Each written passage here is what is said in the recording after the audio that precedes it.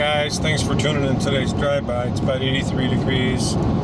It's a late one tonight. It's 7:17. I'm on the I-75 going northbound towards Sarasota, Florida. And how's everybody doing today? I really wanted to bring up a little subject here, and it's really strange.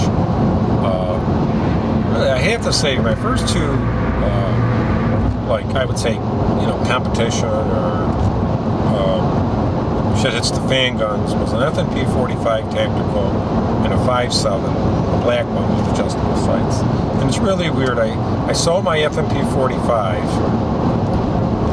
and I bought a SIG because I thought the SIG might be a little bit better. And the SIG was nice, it was heavier, but I always, in the back of my mind, liked that FNP 45 because the high-rise sights, all the double action, all the safeties on it. Threaded barrel, I always liked it in the capacity 15+1, but I said the heck with it, and I think I had a Glock and XDS and some other guns, and then I had a 5.7, and I ended up selling my 5.7 because I needed the money, and I blew the money on something really stupid, which was a waste of time, and I didn't have the 5.7, and I always wanted a 5.7. So I was looking online and stuff, and I seen one guy that was selling an FNP 45. Now they make the FNX 45, and the FNP 45 right now is kind of rare to get it. And mine was a stainless steel matte on a slide, which they only made 300 of that gun in that FNP 45. And it happened to have one, and I called the guy and I met him. And when I met him, he didn't remember me, but I remembered him. And it was the same guy I sold the FNP 45 to, like a year previous to. So I ended up buying it back and actually bought the gun for the same price I bought when I bought it new. So that was pretty cool. And I didn't pay a lot for it when I first bought it. But I had sold another gun and I had the money to buy it, so I bought it. So now I'm thinking about selling another gun. I'm thinking about selling my SIG. Actually, if the deal works out, it'll be done. And because I never really used the SIG that much. It's a SIG, don't get me wrong, they're beautiful guns, but I got two other 45s, so I really don't need it. And I'd rather have the 5.7. So I'm going to sell my SIG and get a 5.7. Another one. Trading, getting away from it again.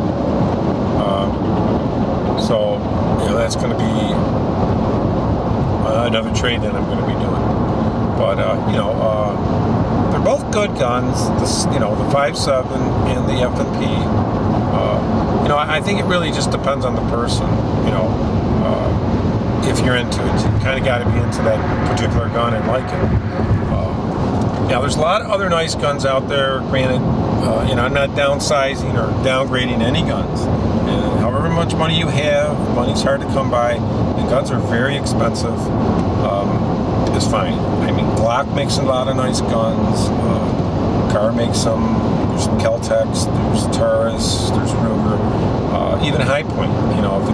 Something's better than nothing. There's a lot of nice little guns around. So I'm not, by any means, I'm just saying if you have the means available, and I had to sell a few guns, don't get me wrong, so I traded and sold. I'm just getting back to the gun that I had, because I don't need like 3 45s.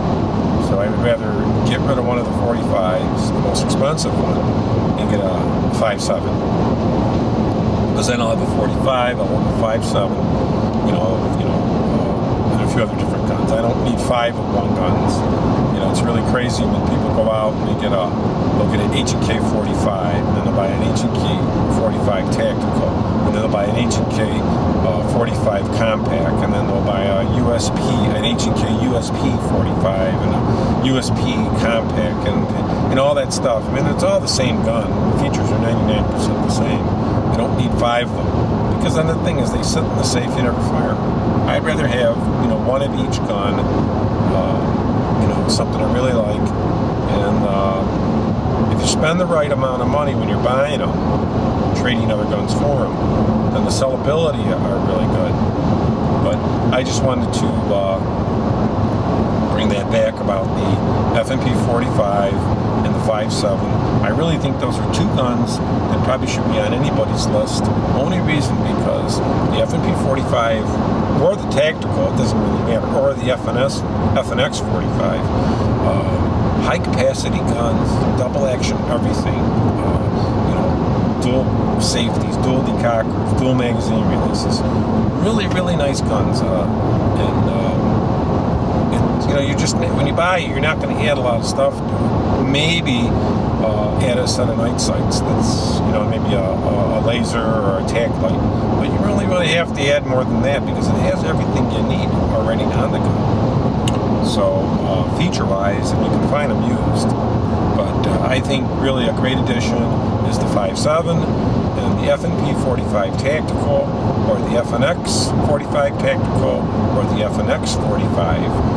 For those people that don't want to have a tactical or an FNP 45. The only difference is the FNP 45 is the older model, and the FNX 45 is the newer model. They made a few minor changes and stuff like that, but there's not much to be really a buying decision. It's just like with anything, it's a new model.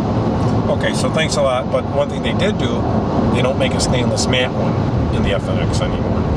In the tactical, only in like the regular models, the non-tactical. Thanks a lot, and I just wanted to say that. And what I'm going to do is I'm going to put some links in my video here, and you can click on to see a 5.7, and you click, and you can see an FNX 45, and you can see an FNP 45 tactical.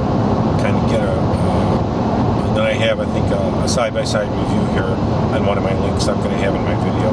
So just click on any of these links that are out, and they will take you to some of the descriptions and some of the comparisons of those particular guns. Thanks a lot. Have a great day. Thanks for tuning into my drive-by, and God bless.